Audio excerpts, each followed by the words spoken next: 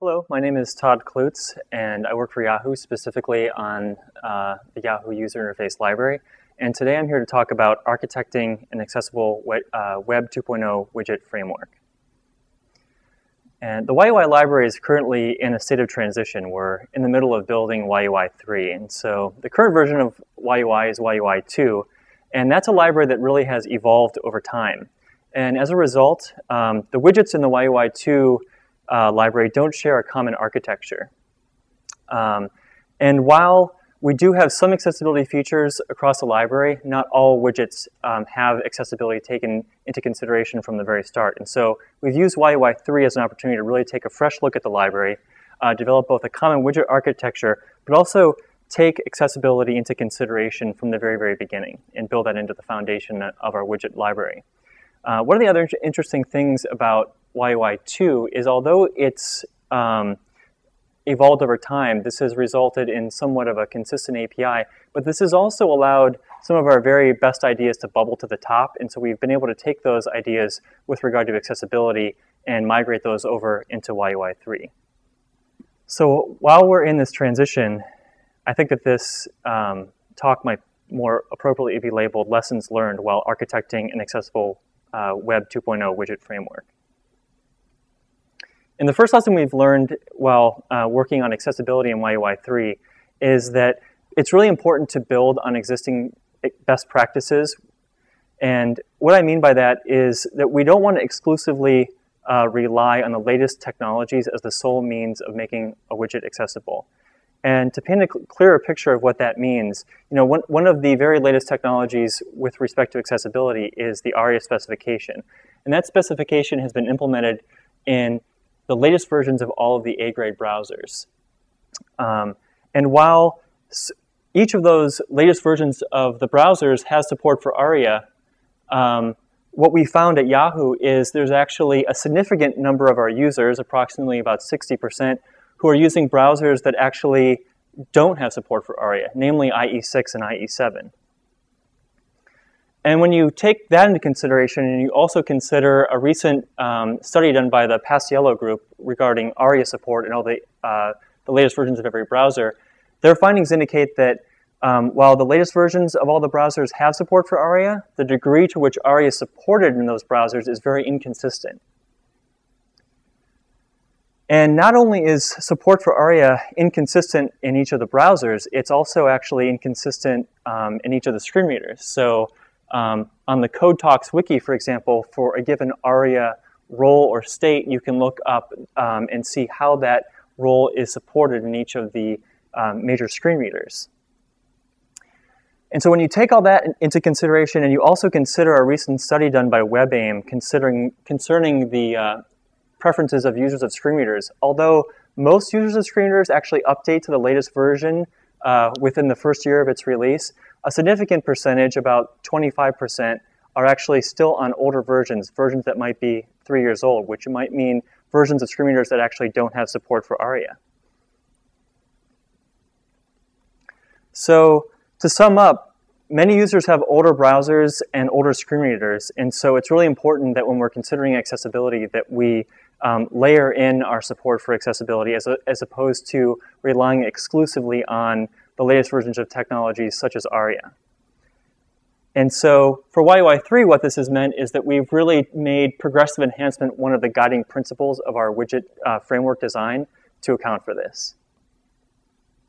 And so that's the first lesson we've learned, is that building on best practices is really critical. I'd like to introduce the next lesson that we've learned while developing YUI 3 with a video excerpt from a talk that Douglas Crockford gave here at Yahoo a couple of years ago. Douglas is, of course, the principal JavaScript architect at Yahoo, and he gave a talk titled The Theory of the DOM and Inconvenient API. And so I'll play the excerpt of that talk for you now.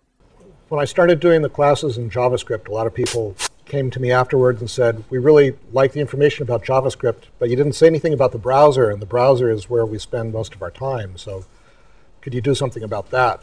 And I thought about that for a long time because, what is the browser? The browser is a vast source of incompatibility, pain, and misery. So the browser is a vast source of incompatibility, pain, and misery, and that's really what I'd like to title the second lesson. And to underscore that point, I'd like to reference a blog entry actually written by Eric Moralia titled 672 Things. And in this blog entry, Eric theorizes that for web developers, when you're developing an application or site for the web, there are approximately 672 things that you have to take into consideration. And he arrives at that number by saying, first, there are several different knowledge areas that an individual front-end engineer needs to be familiar with. For example, HTML. And each one of those knowledge areas is actually subject to 4 dimensions. There's the specification. There's the implementation of that specification in the browsers. That implementation inevitably always has defects. And so the community of developers ends up coming up with theories and practices for working around those defects. And of course, there isn't just one knowledge area, there are many. Everything from the DOM to CSS to JavaScript to the various data transport mechanisms in the browser. And there, of course, are multiple platforms to consider, from the Mac to Linux, and each of those platforms has multiple browsers available for it. And so the numbers tally up such as this: 7 different knowledge areas, 4 dimensions each, approximately 3 platforms, multiple browsers per platform, and then not to forget that every browser has 2 rendering modes, both a quirks mode and a standards mode. And so that's how you arrive at this number 672. And of course, this is without even considering accessibility as one of the knowledge areas. And so when you add accessibility to this equation, you arrive at a number much greater than 672. And when you consider the accessibility knowledge area, and you just consider, for example, one slice of that, which would be ARIA, it, of course, is subject to the same 4 dimensions that Eric talks about in his article: the specification, the implementation, defects, theory and practice. And so, to summarize, if DHTML development is difficult enough, accessible DHTML development is even more so. And I'd like to underscore that point with a quick example. When I set out to incorporate ARIA into the YUI menu, of course, I read the spec, and I had designed my menu with good semantic markup. And because it was a navigational menu, it was a set of unordered lists that were nested using anchor elements. And then after using the good semantic markup and adding support for the keyboard via JavaScript, I then layered in support for the ARIA roles and states, started up Firefox, started up JAWS, one of the leading screen readers for Windows, and tested it out. And this is a quick screencast of what that experience was like. Tab, menu bar, home, http://www.connect submenu, http://developer.yahoo menu, connect menu, developer network, http://developer flickr, http://double jump cut, http://pim submenu, http://profiles, http://profile escape menu bar. So as you can see from the screencast and hear from the audio portion of the screencast, although I had used really good semantic markup, the semantics of HTML were actually superseding the semantics that I had layered in via progressive enhancement. So the semantics of ARIA, rather, were being superseded by the semantics of HTML, which was not the experience I would have expected. So rather than the screen reader actually telling me that each anchor element was a menu item, which was the role I had applied to each anchor, it was still announcing each anchor as what it was natively in HTML, an anchor element, by reading its href attribute. And so I decided to test this in another browser with another screen reader, so I started up IE8 and I started up WindowEyes, and this was the result I got. Home. Connect pull down. Developer network. Flickr. Jump cut. Pin pull down. Profiles. Mobile. Menu. Connect. So what I found was that the user experience, depending on the screen reader you were using, was actually quite different. It seemed as though WindowEyes actually got the implementation that was more in line with my expectation, which was that the the semantics that I had applied via ARIA actually had superseded those of HTML. And so my findings were that when you're designing for progressive enhancement with respect to accessibility, sometimes best practices can cause some collisions, which was the case in my menu. And the point of the two screencasts wasn't necessarily to point out deficiencies in JAWS, for example, and highlight window eyes as being a superior screen reader, because they both have their strengths. And after all, because the ARIA spec is still evolving, bugs are to be expected with regard to implementations in browsers and screen readers. But what I found really frustrating as a developer was that it's really difficult and sometimes impossible to work around these deficiencies or bugs, because as a developer in the browser space, you actually are not able to detect any assistive technology running in the browsers. And so I found myself in this landscape where I was addressing familiar types of problems. Incompatibilities and inconsistencies are very familiar to any front-end engineer. But unfortunately, I had no good solutions at my disposal because, again, I can't detect assistive technology, and therefore I can't make the user experience better for users of one assistive technology or the other. And again, DHML classically is a very mutable set of technologies, and so front-end engineers are very used to being able to, for example, do some browser detection and either fix bugs in a given browser or supplement functionality that's missing in one browser and missing in one browser but is available in another browser. In the accessibility space, we're unfortunately not able to do that, and so our hands are tied in a lot of situations. And so going back to sort of the state of ARIA support, what I found is that support for ARIA is still evolving. The implementations are incomplete and inconsistent between browsers and screen readers. And a lot of that is because it's unclear how things are supposed to work, both to the developers who are writing code for the browser, as well as the developers who are actually designing the feature set in screen readers, because there just aren't enough practical examples on the web using ARIA for them to really get a sense of what these technologies are supposed to do. This is made even more difficult by the fact that ARIA support is not documented well by browsers or screen reader manufacturers. So a lot of third parties have actually taken it on themselves to do this documentation. As I noted earlier, the Paciello group has done a really great job of identifying the differences between ARIA support across browser, and the Code Talks wiki has really good support for documentation regarding how ARIA support differs across various screen readers. And so this is what we've got, but I really think that this is where we need to be, which is, if you take Opera's documentation on their CSS support, for example, they have these really good compatibility tables which detail very explicitly what CSS properties they support. And we as developers really need this from both the browser manufacturers and the screen reader manufacturers if we're to make really informed decisions about what degree of ARIA support we're going to build into our applications and widgets.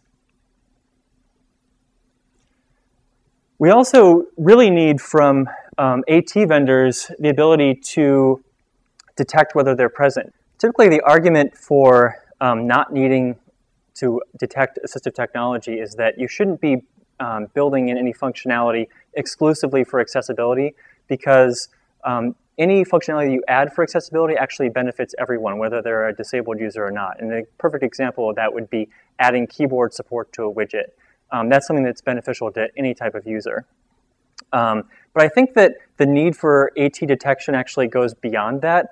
As I noted earlier, there are enough inconsistencies and incompatibilities between ARIA implementations and browsers that if we as developers had the ability to detect AT, we could supplement missing functionality or make better decisions on the fly as to whether or not to use it. And we could also deliver AT-specific features in the interest of performance. We know on the web that every byte counts, and so if we know, for example, that the user is using a screen reader, we could leverage certain parts of the ARIA specification that are very specifically beneficial to users of screen readers, like, for example, live regions, where you're able to actually speak text back to the user. That type of functionality might not necessarily be beneficial for all users. It might be actually beneficial for very specific types. So the other use case for AT detection is the ability to target specific types of users and deliver functionality that is beneficial only to them. And if you consider ARIA Live Reads as an example of that, where this is a piece of the ARIA spec that is designed specifically to allow developers to speak text back to the user. This might only be beneficial, for example, for users of screen readers. So it would be valuable in the interest of performance to only send those bytes over the wire if that is the type of user who's actually interacting with this application. So to sum up, support for accessibility adds significantly to the number of things that an individual front-end engineer needs to think about. Bugs exist, for example, in the ARIA specification, and workarounds are sometimes necessary and difficult or impossible to do. Developers who are interested in accessibility really need better documentation from both the browsers and the assistive technology companies. And I think that developers really need the ability to detect assistive technology via JavaScript. And one of the things that I think is the mission of YUI 3 is, our mission has always been to help reduce the number of things that developers have to think about. And so in the accessibility space, this holds true, of course, even more so. And so our aim is to try to build as much into our widget infrastructure and our utilities as we can so that developers can focus on the bigger picture. And so that is the second lesson we've learned. The third lesson we've learned is that testing is critical, but it's also really, really difficult when it comes to accessibility. Testing, of course, is critical here at Yahoo because at Yahoo, users are our customers. And so we need to take accessibility really seriously. But it's also necessary to clearly define what support means. And so far, we've addressed support, for example, in the browser space via our graded browser support strategy. Graded browser support has allowed us to not only identify those browsers that represent statistically the most likely visitors to Yahoo, but those browsers that if we test against them, we're probably covering most of the meaningful browsers on the web.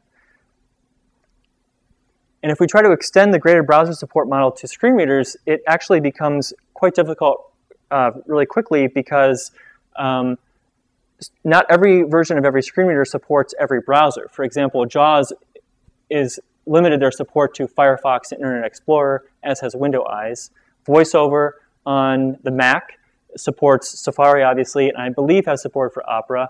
And then on Orca for Linux, you have support for Firefox. And this is really complicated also because like I said earlier, not every version of every screen reader has support for ARIA, and not every web browser has support for ARIA, as an example. And so the testing challenge has become which browsers are you going to test when you're considering accessibility, and which browser versions, along with which screen readers and which screen reader versions. And so coming up with these combinations could result in a very large testing matrix, which would make it really difficult to test against. The other question is how we're actually going to define support for accessibility. When we say it's accessible, does that mean that it's accessible only via the use of ARIA, or are we going to be testing our support for ARIA as well as the fallbacks that we've put in place using existing best practices for accessibility, as well as other accessible hacks? And are we going to be testing in both modes of the screen reader? Are we going to be testing in the screen reader with a virtual buffer and on and off? The other question, of course, that comes to mind with respect to testing is, are we going to be doing manual testing, unit testing, and automated testing? What is really the most practical for us? We know for sure that manual testing provides the most insights with respect to accessibility, but we also know that unit testing and automated testing are also necessary. And of course, testing is ultimately important because we don't want to be in the business of supporting browsers, and we don't want to be in the business of supporting assistive technology. We want to be in the business of supporting users. And so to sum up on this point, testing is critical. It's more time-consuming than just standard browser support because of the complicated matrix of browsers and screen readers, as an example. That there are a tremendous number of insights that can be gained from manual testing, and then that's absolutely necessary. And because the matrix of support is difficult, it also makes filing bugs really difficult. Again, because we don't have good documentation regarding the level of ARIA support in screen readers or browsers, when we do, as developers, find a bug in our ARIA support, we don't necessarily know who to file that bug with, which, so as a really conscientious developer, you'll probably end up filing a bug in multiple places, but that's, again, time-consuming. So if the more information we as developers have, the more we can contribute back to both browsers and the assistive technology vendors in a more efficient manner regarding how to fix bugs. And so how this impacts YUI 3 is that we're working really hard to figure out how we can define A-grade support for browsers and screen reader combinations. And this is something that we haven't really settled on the answer for, but we know is something that we need to figure out and we're working actively towards. We also need to find a really practical way to ensure support for accessibility, because ultimately, of course, the goal is to train our users, all of our users, to expect more, not less, of the web.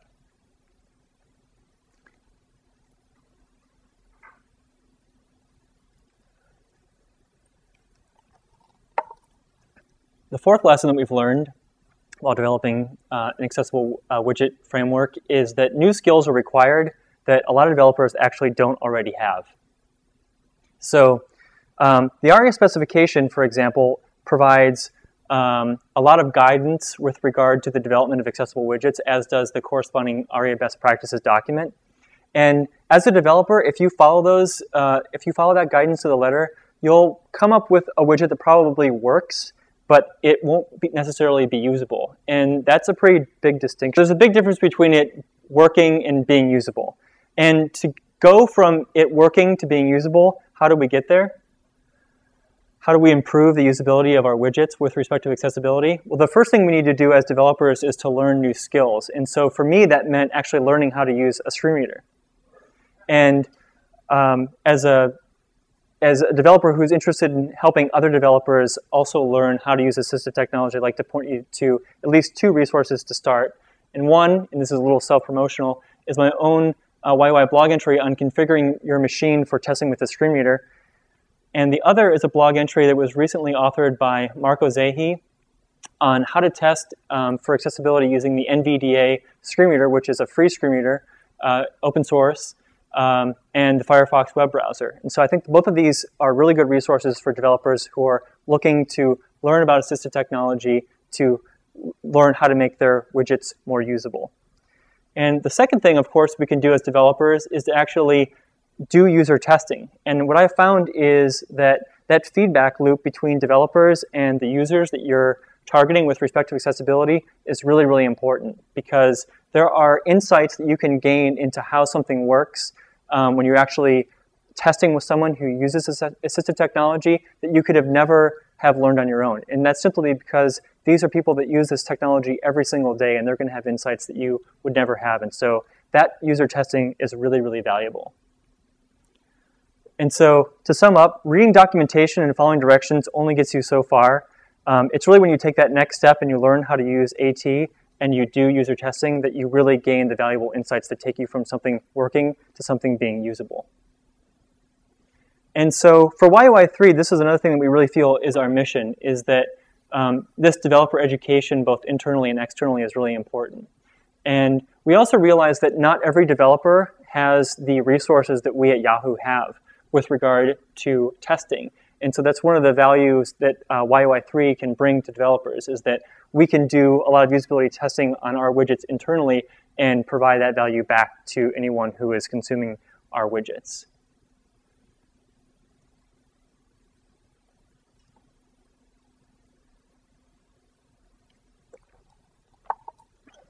The next lesson we've learned is that living up to the desktop is really difficult.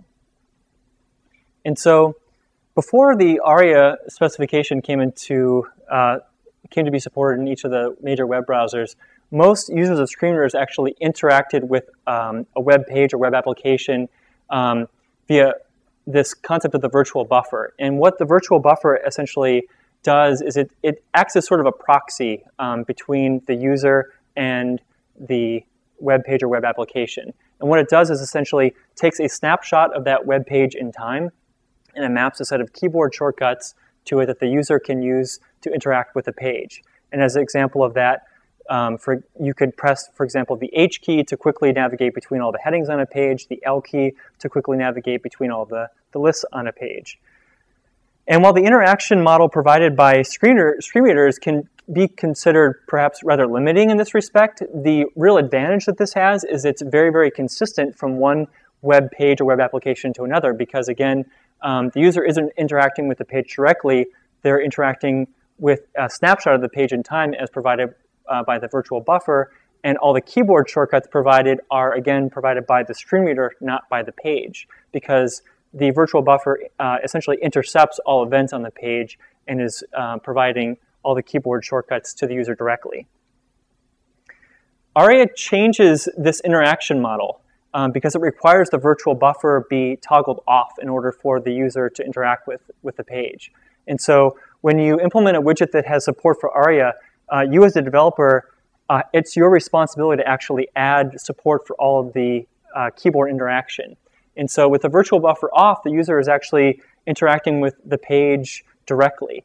And although this provides a huge opportunity for more rich interaction from the user standpoint, it also puts a tremendous amount of responsibility on the developer to get it right. So that responsibility that was previously centralized to a limited set of screen reader manufacturers, for example, has now been decentralized to allow different developers who all might have various levels of experience writing accessible widgets.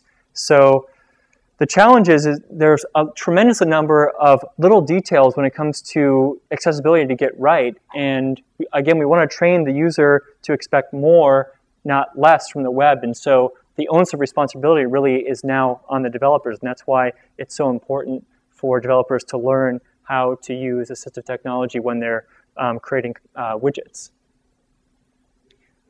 So again, ARIA puts more responsibility on developers. There's lots of little details to get right, so it's really important to read the ARIA specification, to study the desktop interaction model, for example, to do user testing, to learn how to use assistive technology, because again, we only have so many chances to get this right. We want to try to train users to expect more from the web, not less.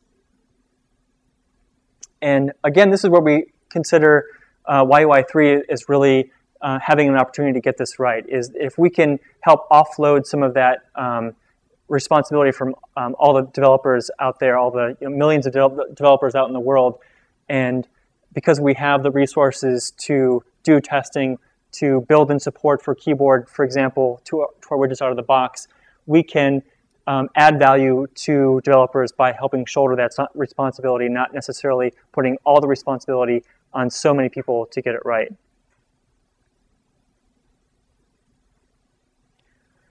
The sixth lesson we've learned is that web is not the desktop. And I'd like to begin this segment with another video clip by Douglas Crockford, and this is from the same talk. There is something really amazing about the web that despite all of its deep problems, it's actually been a very, very effective interactive communications medium. So although the web wasn't necessarily designed as an application delivery platform, it's been really successful at that. And that success has actually brought new challenges. And so the web obviously has abilities and has succeeded where the desktop hasn't in regard to the write once, run anywhere model. But it also has a lot of constraints such as performance, security, and accessibility.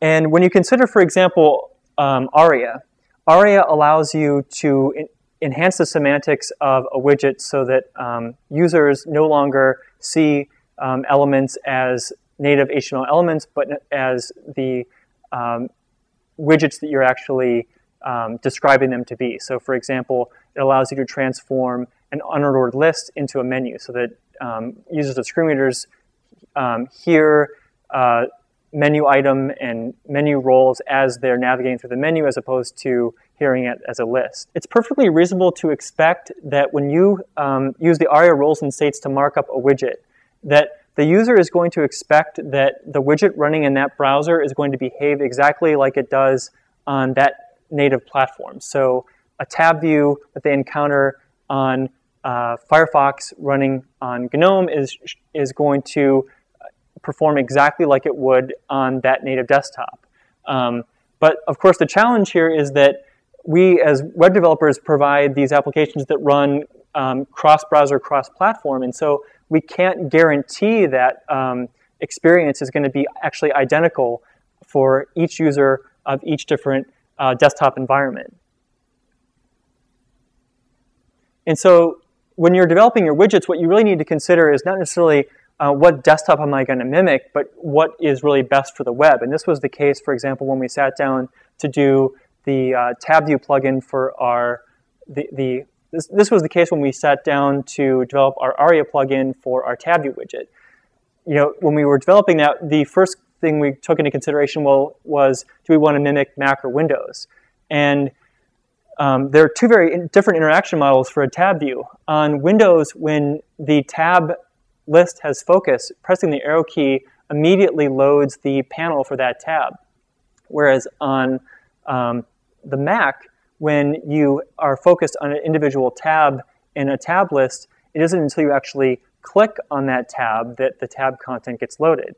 And as it turns out, the Mac's model for the keyboard interaction actually works a lot better for the web when you consider that a tab view's content might be loaded asynchronously, and you don't necessarily want to be firing off a lot of different requests for content just because the user is arrowing through the tab list to figure out which tab they want to load. And so the lesson learned was to not necessarily mimic a given desktop, but try to find those patterns on an individual widget basis that actually work best for that widget and work best for that widget in the context of the web, not the desktop. And so here's a quick example, a quick screencast of what the YUI tab view sounds like when it's using the ARIA roles and states. Tab control, press the space bar or enter key to load the content of each tab. Opera tab selected 1 of 4. Firefox tab selected 2 of 4. Explorer tab selected 3 of 4. Please wait. Content loading for Explorer property page. Content loaded for Explorer property page. Explorer property page list. Microsoft becomes official Apache sponsor. Linkage. Recent original stories. Linkage. Slinkage announces full support for Firefox. Linkage.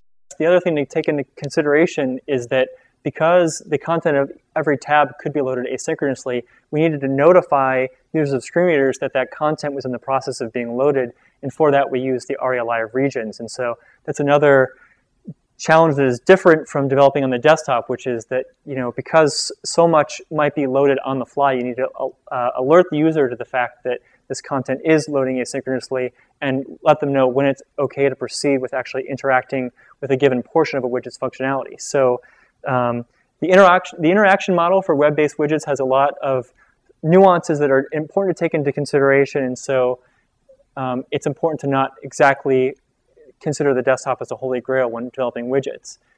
The other challenge that ARIA presents with respect to browser development is that there's a lot of examples of things on the web that are not wholly documents or wholly applications.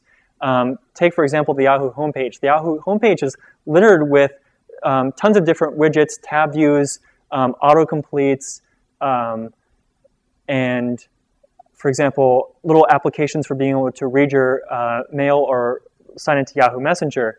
And so how do you classify this page? Is it real? It's somewhat a document from the standpoint of it's got a lot of just straight up content, but it also has a lot of application-like functionality. And so how to, you know, present this concept to a user of a screen reader, I think, is really challenging because, again, when you consider the standard way in which users of screen readers are used to interacting with a page through this concept of the virtual buffer, where they have a set of keyboard shortcuts that are mapped to different pieces of content. And again, with the virtual buffer on, the ARIA roles and states don't work. And so If they come to the Yahoo homepage, there would be a certain advantage to them of being able to navigate this document through the keyboard shortcuts provided by the virtual buffer. But in order to use ARIA, what we really need to do is encourage these users to toggle the virtual buffer off, which means they're going to find themselves in this space where they're in the scope of a document for which the virtual buffer would actually be useful, but they also need the virtual buffer off in order to interact with the widgets on the page. So a lot of this is going to require some user education from the standpoint of learning how to use and what to expect with regard to this hybrid model, because this model of development is so pervasive across the web, from the Yahoo homepage to Facebook, for example. The other challenge that ARIA presents is this notion of what is the right role. What are the right semantics to provide for given widgets? The web is full of examples of widgets that aren't really common on the desktop, for example, an accordion view, and there is no corresponding ARIA role for an accordion. And so you find yourself in this familiar circumstance of trying to find what is the best semantics, but aren't the 100% most accurate semantics. And so depending on the use case of or depending on how your accordion view has been structured, for example, it might be more accurately described as an ARIA tree view or perhaps an ARIA tab view. And these are the kinds of decisions that developers are currently faced with considering the current state of the ARIA spec. And so to sum up, it seems like the specs in some ways are always kind of behind what is happening on the web. Again, there are a lot of widgets on the web that don't exist on the desktop, and so there is no ARIA support for those. And so developers have to make their best decision with regard to ARIA usage with respect to those types of widgets. I think that from the standpoint of following design patterns, it's best to really borrow from the desktop as regarding your interaction models, as opposed to completely trying to mimic the desktop when you're doing widget development, because again, the desktop really isn't the holy grail. It's the web has got a ubiquity to it that the desktop has never been able to achieve. And not only that, for many users, especially younger users, their first experience with a lot of applications is actually going to be web applications, not desktop applications. And so we need to really embrace how the web is different and create solutions that are unique and right for the web rather than trying to chase the desktop. And the other challenge that the browser has that the desktop doesn't necessarily have is this challenge of performance. And this impacts accessibility because obviously the more code on the page you have, the more you're going to slow down initial load time and render time in the browser.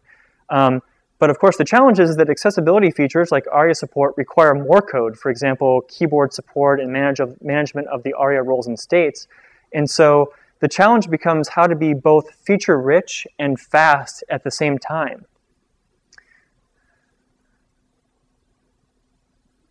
One solution for how to be both fast and feature-rich at the same time was proposed by Joseph Smar, who is the chief platform architect at Plaxo, and he came to Yahoo several years ago and gave a talk on performance. And one of the insights he offered was to be lazy, because nothing is faster than doing nothing.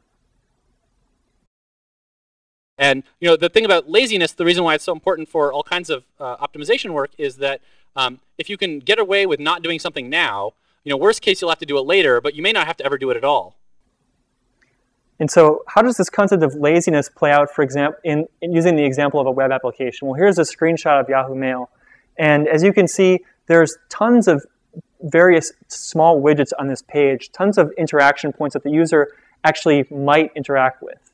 But the thing is, if we were to actually front load this widget with all this functionality to start, you would have significant challenges with respect to making this application performant. And so what we really need to do is consider how we can be as lazy as possible with functionality that is delivering accessibility-specific features, so that, for example, we might not load the ARIA keyboard support for a toolbar until that toolbar receives initial focus.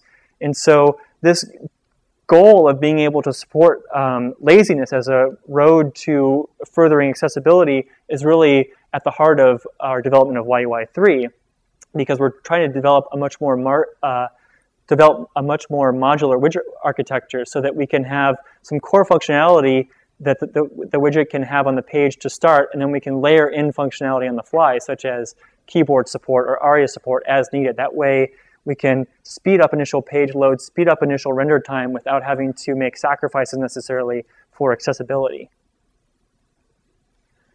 And so this concept of a modular widget architecture, just to sum up, not only helps us be lazier in the interest of improving performance, but it also gives our developers the flexibility of enhancing widgets with functionality on the fly, as well as encouraging innovation. And so there's lots of research going into how to both find the right interaction model for our widgets, as well as how we can create our widget infrastructure to both balance performance with accessibility.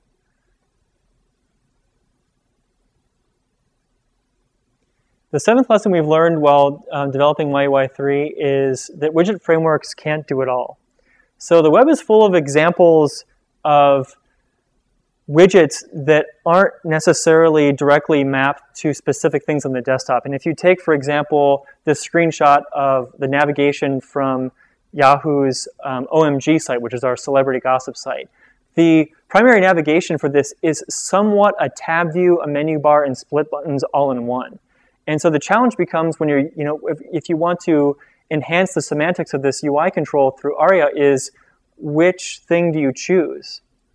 And so, the other challenge is from a widget development standpoint, is this a widget that we want to offer from YUI 3 out of the box? Probably not. And because there's always going to be needs for new style of widget development, because developers like coming up with new things, visual designers like being creative, there's always going to be a need to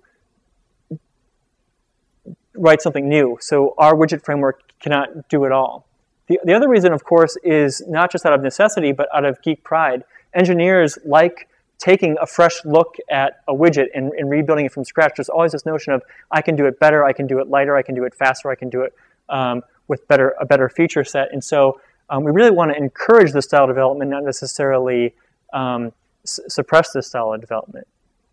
And so there's lots of good reasons for custom widget development, and we want to try to be able to foster that with YUI 3. And so we know that our widget framework will not have everything, and we know that there's no definitive solutions. There's no definitive most accessible tab view. The needs will continue to emerge, as are the solutions for those needs. And so custom widget development will always be valuable and will always be necessary.